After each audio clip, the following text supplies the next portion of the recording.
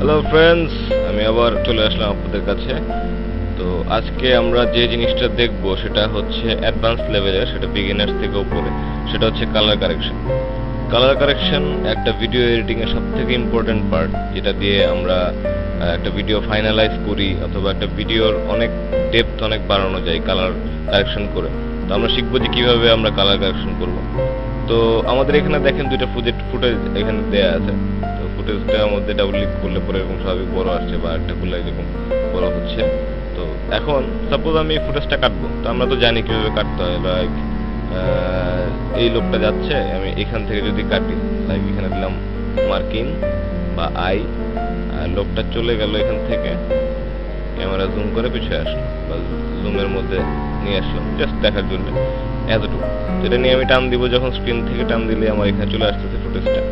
Keep existing settings, আমি এটাকে বড় করি, আমি দেখি কি অবস্থা। আমার ফুটেজ চলে আসছে। আচ্ছা, এরপরে আর কি কি ফুটেজ আছে দেখি। এখানে কিছু লোক যাচ্ছে, তো ব্যাগওয়ালা ক্রস করার পরের থেকে আমরা নিয়ে এখান থেকে যদি হয় এতটুকু নিলাম, নিয়ে এটাকে পাশাপাশি বসে।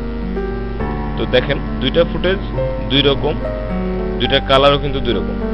একটা একটু লাইট পরিষ্কার, ব্রাইটনেস বেশি, আর আরেকটা একটু ডার্ক হয়ে গেছে। তো সব থেকে ইম্পর্টেন্ট হচ্ছে আমাদের ভিডিও এডিটিং করতে গেলে সেটা হচ্ছে কালার, মানে ভিডিওর কালারগুলোকে ব্যালেন্স করতে হবে। মানে একটা কম বেশি থাকলে জিনিসটা আনপ্রফেশনাল হবে। তো প্রফেশনাল লেভেলে যেহেতু আমরা কাজ করবো, সো আমাদের দুইটার কালার অ্যাটলিস্ট কাছাকাছি নিয়ে আসতে হবে।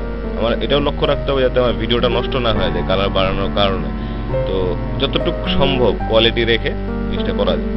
তো দেরি না করি, আমরা শুরু করি।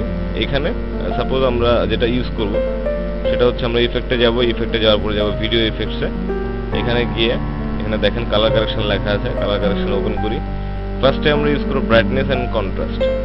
ব্রাইটনেস অ্যান্ড কন্ট্রাস্ট এটাকে টান দিয়ে যে ফুটেজটা আমি ইউজ করব, ভালো করে দেখেন, যে ফুটেজটা ইউজ করব ঠিক সেটার মধ্যেই আমি ইফেক্টটাকে বসাই দিব। যখন বসাবো এখানে ক্লিক করি, যে আমার চেক করা দরকার যে এখানে বসছে কিনা। সেই ক্ষেত্রে আমি ইফেক্ট কন্ট্রোলে যাব। ইফেক্ট কন্ট্রোলে যাওয়ার পরে দেখবো এই যে হ্যাঁ ব্রাইটনেস কন্ট্রাস্ট এটা আসছে। এটা কিন্তু আগে ছিল না, এটা আমি এখানে টানার পরে এটা চলে আসছে। তো ব্রাইটনেস কন্ট্রাস্টের মধ্যে দুইটা কন্ট্রোলের জায়গা আছে, যেমন একটা ব্রাইটনেস, একটা হচ্ছে কন্ট্রাস্ট। এগুলোকে আমি একটু বড় করলাম। যখন আমি ব্রাইটনেস বাড়াচ্ছি দেখেন আমার ফুটেজটা কিন্তু ব্রাইট হচ্ছে, আর পিছন দিকে নিলে ডার্ক হচ্ছে। তো এইখানে ব্রাইটনেস যতটুকু বাড়তেছে একটু কিন্তু ফেড হয়ে যাচ্ছে ছবিটা। তো যদি আমি এর মধ্যে হালকা একটু কন্ট্রাস্ট বাড়াই, তখন কিন্তু আবার আরেকটা প্রবলেম হচ্ছে যে ফেড ঠিক হয়ে যাচ্ছে, বাট এই যে লোকের সাদা জামা এটা একদম জ্বলে যাচ্ছে। তো এটা করা যাবে না, এগুলো বলে হাইলাইটস। এই হাইলাইটসগুলোকে যতটুকু কম রাখা যায় তত জিনিসটা ভালো থাকে। তো আমি এটাকে আগের জায়গায় নিয়ে যাই, লাইক 0, আর এটারও 0 করি। তো এই মোমেন্টে এর থেকে বাড়াতে গেলে আমার মনে হয় জাস্ট ব্রাইটনেসটা বাড়াই দিলাম, এদিক দিয়ে যদি হালকা, জাস্ট হালকা, মানে আমার খেয়াল রাখতে হবে এটা যদি পুরোপুরি সাদা হয়ে জ্বলে না যেতে, বা একটু কমই নেই, ব্যাস এতটুকু। আমার মনে হয় এই ট্রিটমেন্টটা ভালো। এর থেকে বেশি গেলেই সমস্যা হবে, তো আমার দরকার নেই।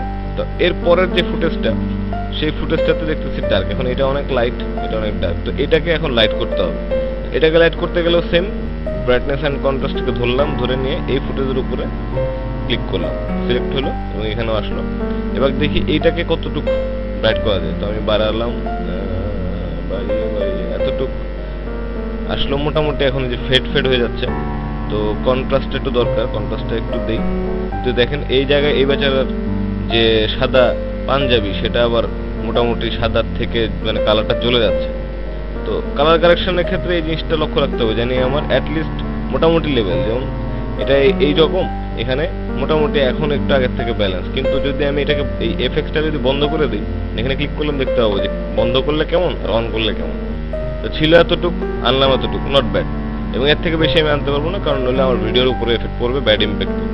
সো কালার কারেকশনের জন্য ব্রাইটনেস কন্ট্রাস্ট দিয়ে আমি ফুটেজগুলোকে ব্যালেন্স করবো, যে কীরকম ভাবে অ্যাটলিস্ট কোন রেঞ্জে আমি করতে পারি। আমি প্রয়োজনে আবার বড় করেও দেখতে পারি, যদি আমার দেখতে আরো হয় যে না ঠিক আছে, ভাঁজগুলো বোঝা যাচ্ছে বা জিনিসটা সুন্দর মতো হচ্ছে।